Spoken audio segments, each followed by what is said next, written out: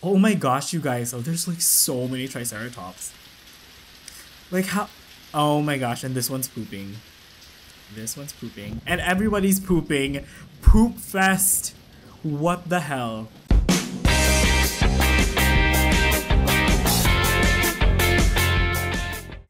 Hello there everybody, it is me XFreezerBunny and welcome back to part 3 of Wildlife Park 3 Dino Invasion. So I was thinking, since this is part 3, why not build a Triceratops enclosure in this third part? Because, you know, Triceratops, 3 horns, whatever. But yeah, I want to build the Triceratops enclosure over here, like across this kind of like body of water. Now the thing is, we couldn't exactly build bridges in this game unless we build it using one of the rails from some of the rides that we can have.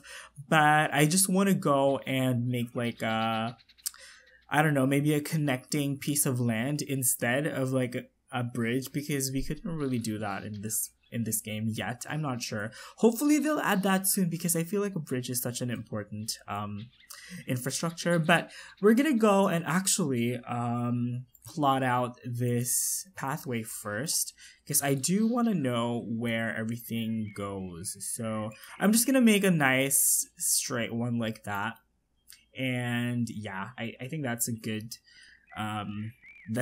place to put it.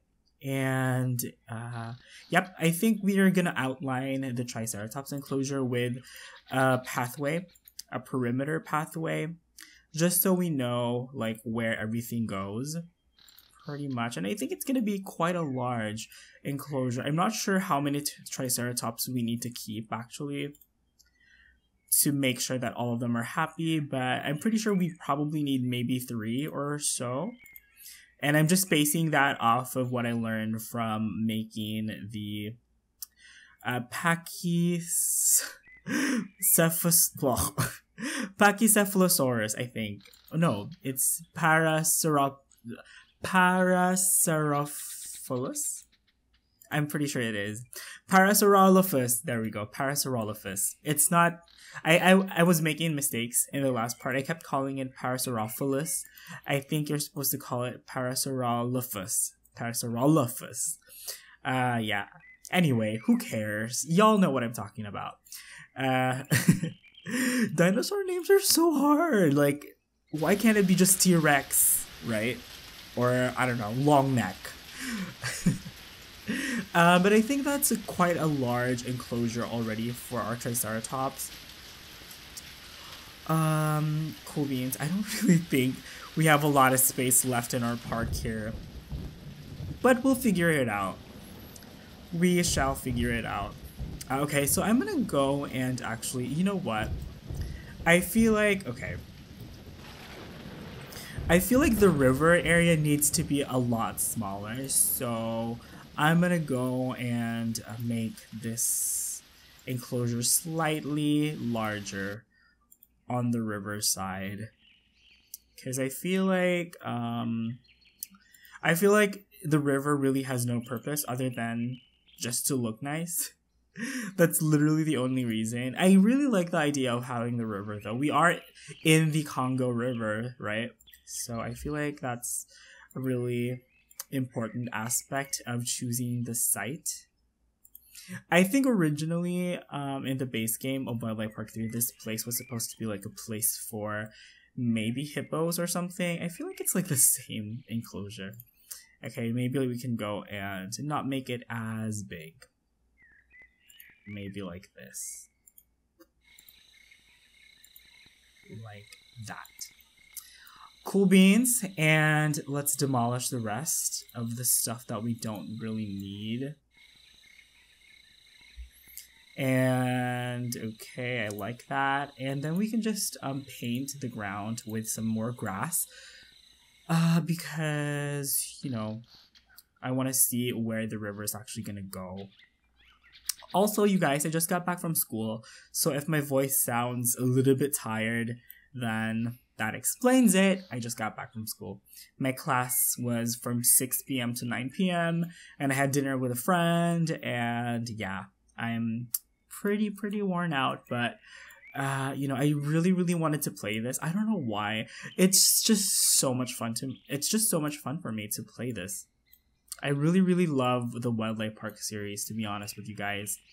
I know that I'm also gonna like the Zoo Tycoon series, and I'm so eager to try it out for myself when I finally have the time.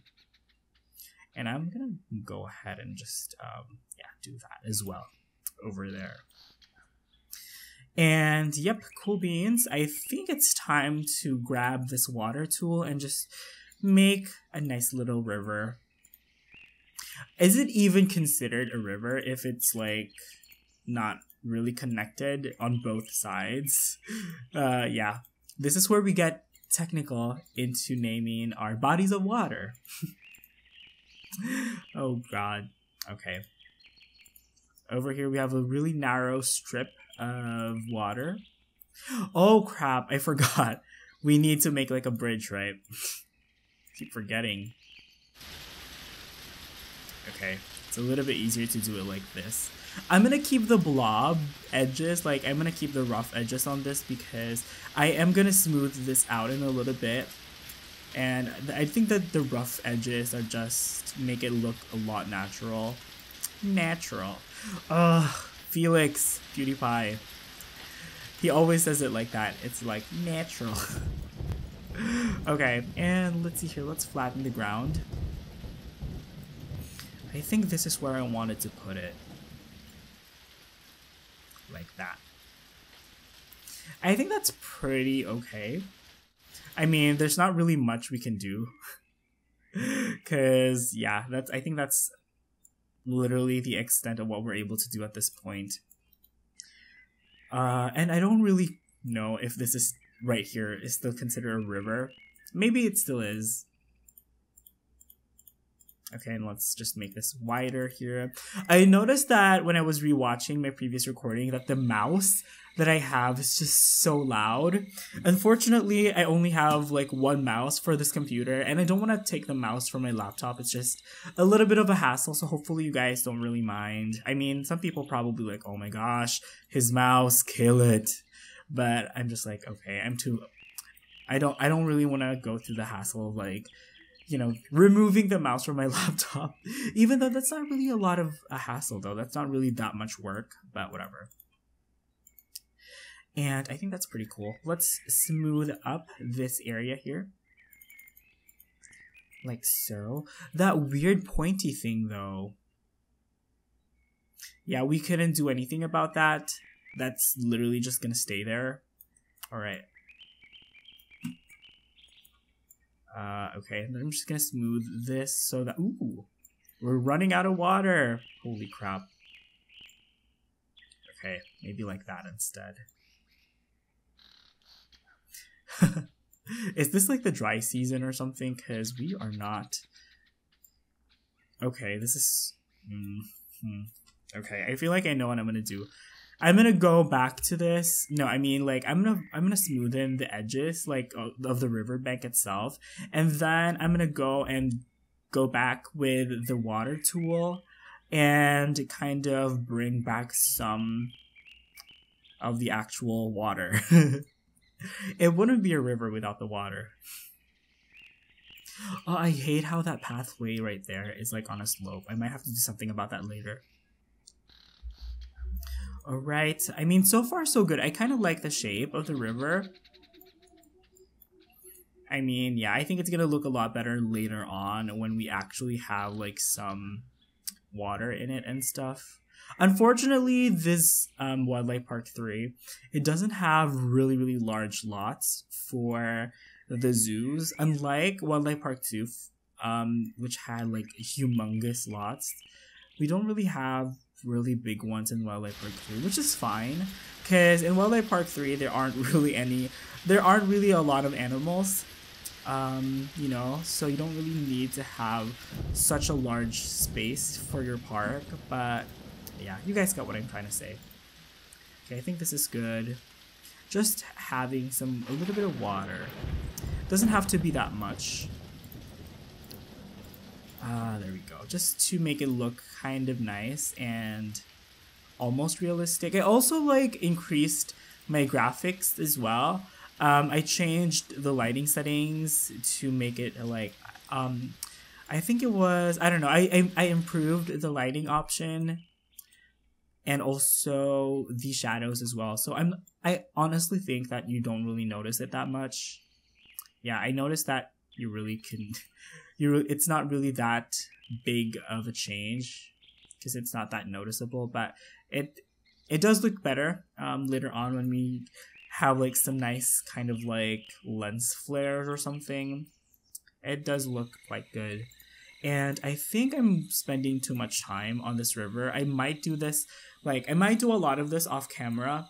So, yeah. And just to make sure that we don't really have any sloping areas around our pathways, because I hate looking at sloping pathways unless I do it intentionally. I don't really like pathways that slope because, like, that just looks really weird. So I'm gonna flatten this area. See, you guys?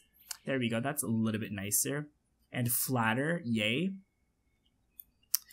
And I think it's all nice and flat around. Okay, and then I'm gonna make sure that over here had a little bit of a word seizure there.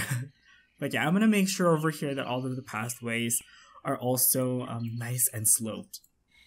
We can just pretend that there's like a tunnel underneath of this that actually connects the rivers and stuff. But yeah, okay, cool beans. Let's smoothen out this because I saw that was glitching a while ago. Okay. And yeah, let's get started on our Triceratops enclosure. Yeah. Let's see here. Okay, I'm gonna go for the normal security fence. Like so. And I don't think there's gonna be any straight edges to this enclosure necessarily. It's all going to be curves. It's all going to be organic. Like that.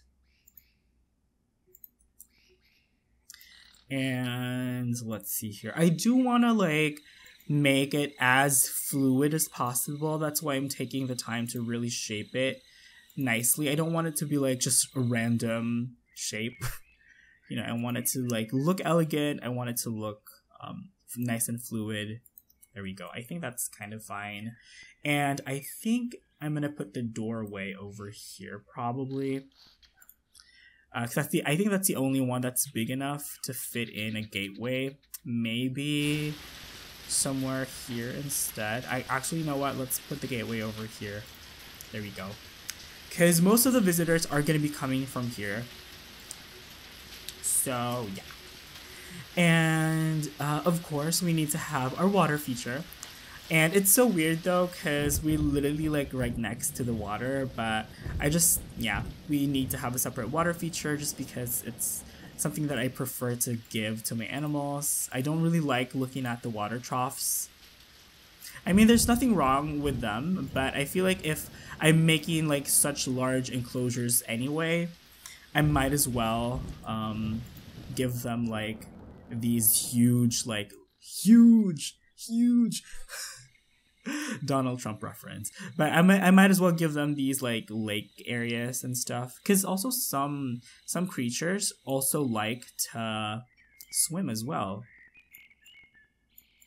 But yeah, I love the ability to terraform. You guys, there's so much customization to this game, to be honest. Like, I really appreciate it. I always mention this in almost all, or in at least most of my episodes for this playthrough, but there are a lot of really good qualities in this game and I really like it for those. I feel like people immediately give this like negative criticism because, you know, they're comparing it to such a great game, Zoo Tycoon, and that is understandable, but I feel like people no longer like appreciate this game for its merits as well. And I'm here to show you guys like both the good and the bad stuff. You know, it's the good, the bad, and the ugly.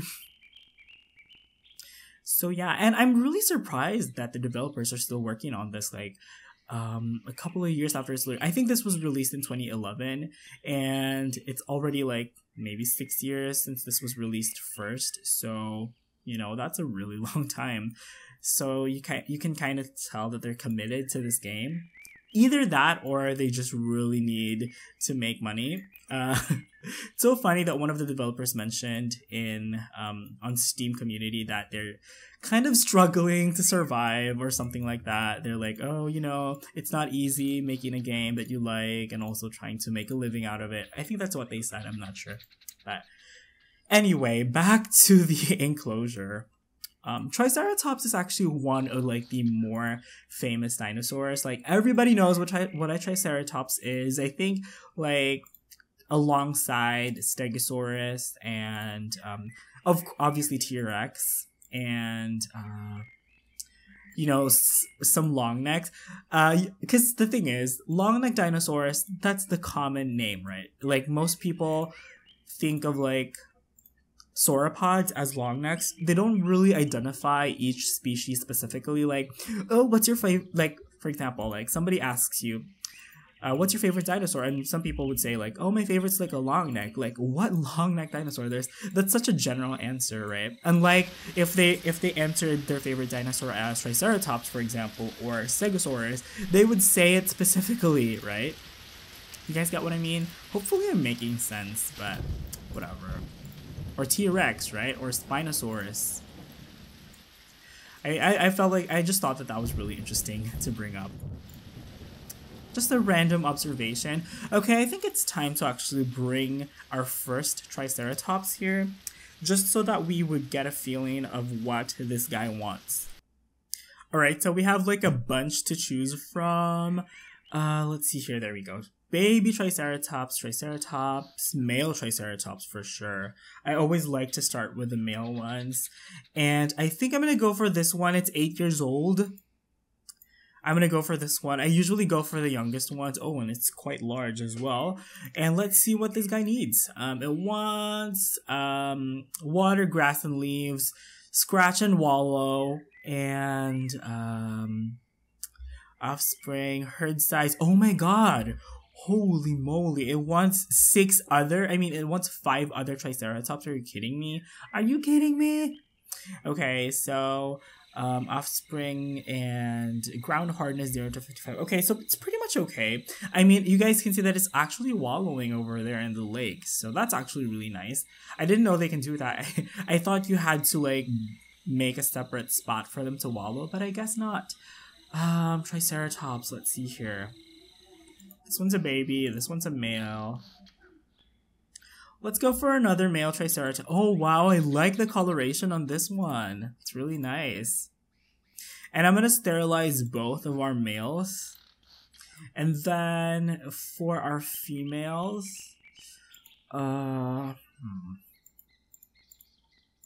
then the rest of the available ones are babies, but that's fine. Okay. All of these are teenagers. Like, all of these are like either 16 or 19-year-old, which is interesting. Oh, this one is, oh wow. This one is 45 years old. Interesting.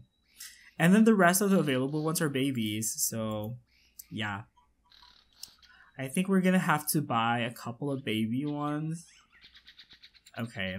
We have one female Triceratops here, which is 59 years old. I'm gonna go for the baby ones. I'm gonna go buy 2 female babies. Cute. The baby. The baby. Okay. Random references. Okay. Oh, look at that. How cute. And obviously they need food. So I need to really quickly put some plants, like ASAP. I should have probably paused the game. That would probably have been the better choice for this, but whatever, I can do this really quickly anyway. Oh my gosh, you guys, oh, there's like so many Triceratops. Like how, oh my gosh, and this one's pooping. This one's pooping. And everybody's pooping. Poop fest. What the hell? What the hell? Okay. Okay, just, it's so funny though, like, seeing so many turds. Like, they better be paying the zookeepers a lot of money, because seriously though, Like, who's gonna scoop up all of that crap? Literal shit. I don't even know why I'm making such a big deal out of, you know, the animals pooping. But the thing is, we don't really see a lot of poop in media, right? I feel like that's like something that, I don't know, that's something that people usually avoid because it's kind of like taboo or something, or it's kind of improper. But holy poop.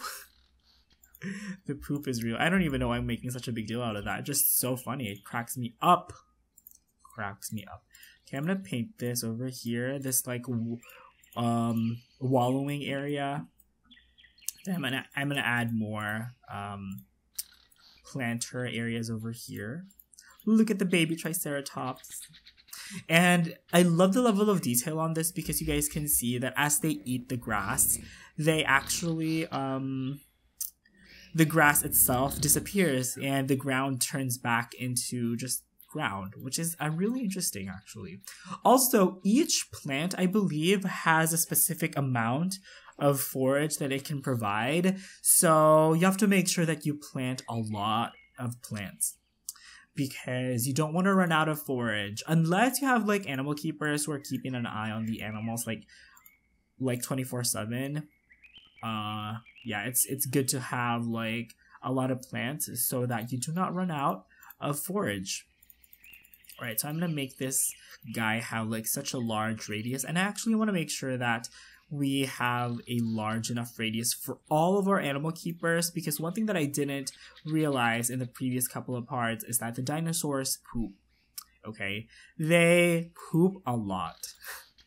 So I'm gonna make sure that all of the animal keepers actually are able to reach the animal feces. So yeah, so much poop talk, like so much potty humor in these episodes. So weird. Okay, there we go. I think that is quite okay. I think we have quite enough poop coverage. Oh my gosh, everybody wants like some games. Let's see here, what does it want? It wants to scratch. And okay, yeah, it wants to scratch, obviously. I feel like this is like the default. I feel like all of the creatures that we put so far want the same exact thing, and I'm kind of not used to it because in the previous wildlife park games I was kind of used to taking care of different creatures with different needs.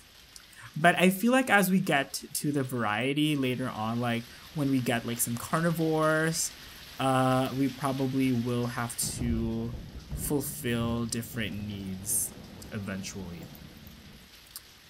Cool beans, and I think we just need to place in a couple more plants. I wonder if we can have some variety actually. Oh wow, look at these. I didn't realize we had new plants. Whoa, wow, wow, look at that. That is so beautiful. Okay. This reminds me of like a Little Shop of Horrors. Oh my gosh, you guys, with what's the name of the guy again? Like, oh crap, I forgot his name. Little Shop of Horrors. He's the guy from Honey, I Shrunk the Kids. That's my childhood.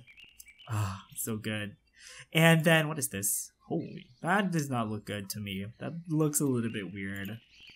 Oh, it does have some variations though, but I don't know. I feel like it still kind of looks a little bit, yeah, I don't like how that looks. That just looks really plastic. And then, ooh, interesting. Very Jack and the Beanstalk-esque. I don't think, are these even like real plants? They do sound like real plants though, so that's really interesting, I think.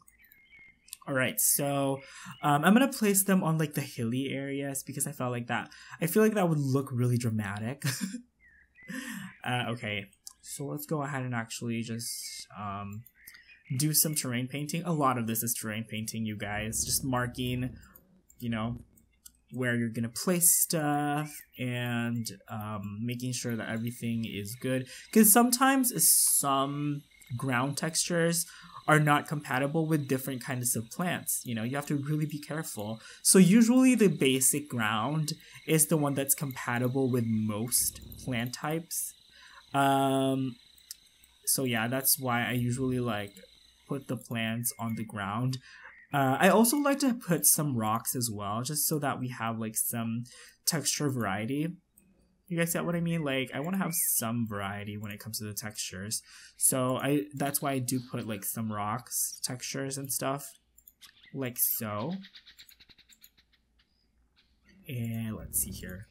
I also noticed that when the dinosaurs, when they're walking, sometimes like the earth would like be smoking.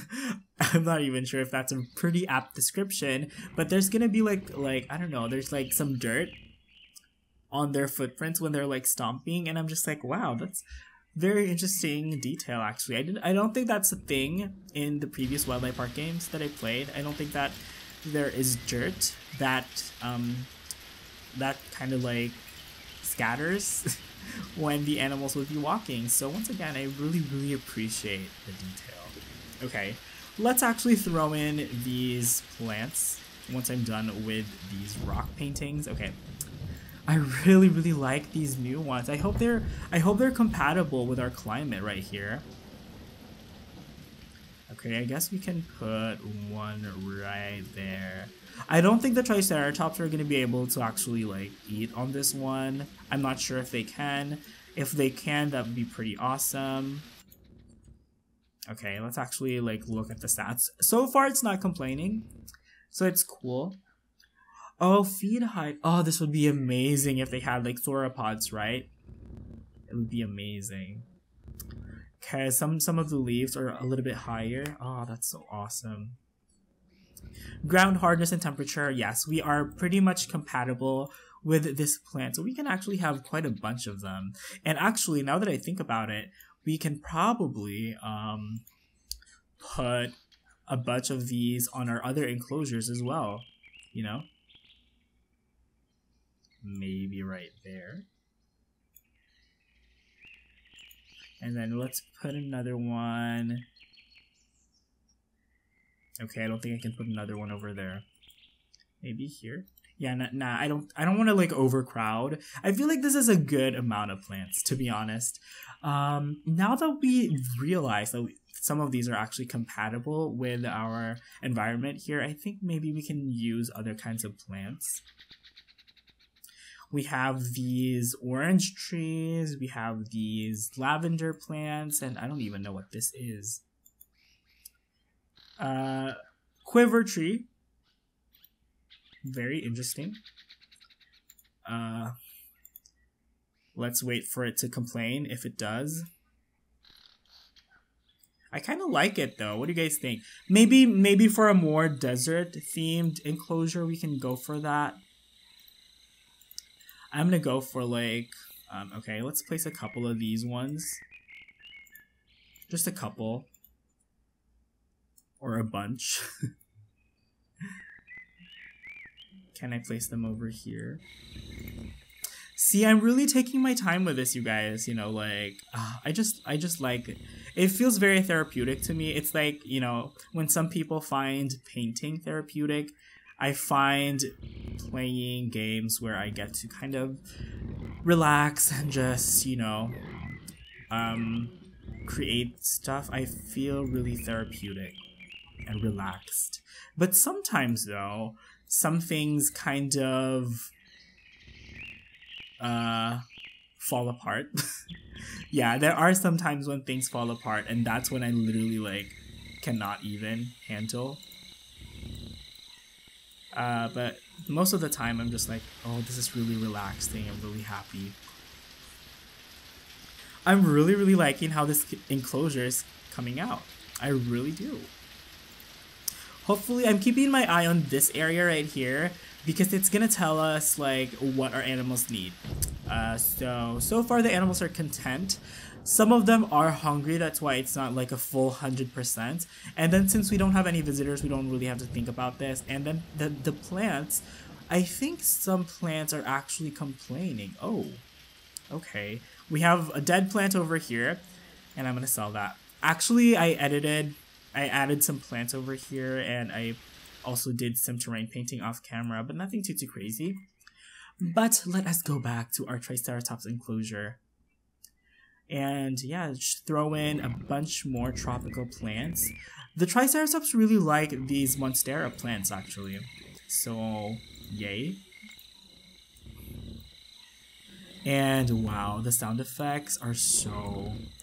You guys can hear that? They almost sound like pigs. Yeah, they almost sound like almost pigs, right? Really interesting. I wonder how much research actually went into this. I'm assuming, honestly, it's like not much.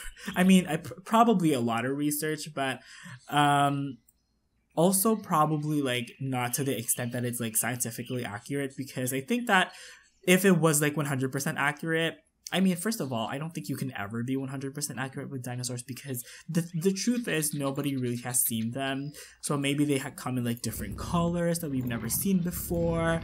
Maybe they're all black. Maybe they, you know, nobody really knows. But I think the common, widely accepted fact, I guess, or common widely accepted theory of how the dinosaurs look like physically is that they have feathers. So I'm pretty sure that a bunch of the creatures that we have in this park probably had feathers in real life, you know? They most likely have. So yeah, I'm gonna place a couple more. And then I think maybe we can call it a day with this one, I think that is a good amount of detail. And okay, so yeah, that's actually pretty cool. Maybe we can renovate some parts of our park here and add a couple more extra plants. But I think I'm gonna do that off camera because I don't really want to make this too long. So yeah, I guess I'm gonna go ahead and wrap this part up right here, okay guys? So once again, please don't forget to hit that like, favorite, and subscribe button if you guys had fun watching this video, because it really helps out the channel a lot, okay? You all have an awesome day. Thank you guys so much for watching, and I will see you guys next time. Bye bye.